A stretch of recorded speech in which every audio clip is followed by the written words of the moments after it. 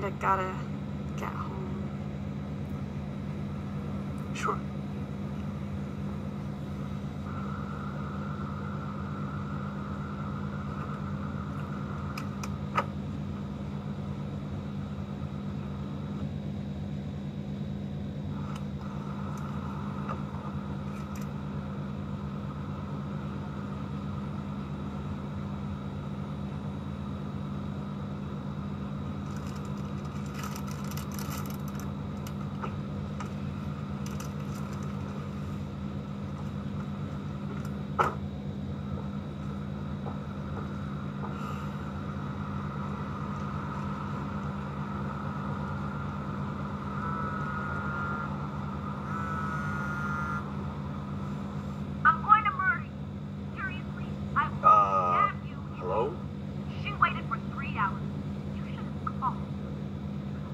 What are you talking about?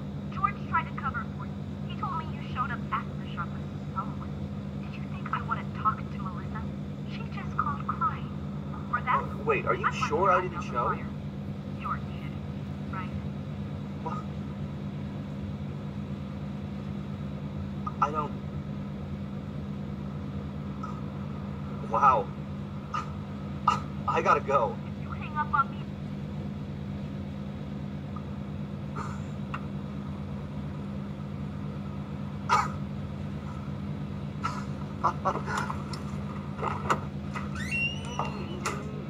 Hold on. Trent! Ta-da! I know you like red velvet. I don't know what to say. I know what you're thinking. I'll get the ice cream. Trent, we need to talk. Okay, no ice cream. I swear I got an entire gallon of this. Forget the ice cream. Focus. All right. Trent. So many things I want to say. And I want to hear them all. I really doubt that. No, I really do. I'm sorry I put you through a lot. I was wandering all over, and I was thinking, and finally I just yelled for some sort of sign.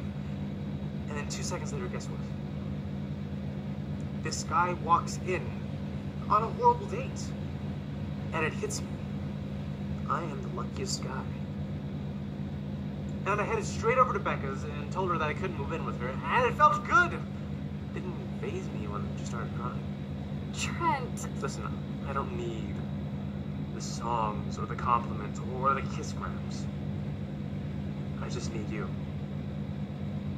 I can't think of anyone I'd rather be with.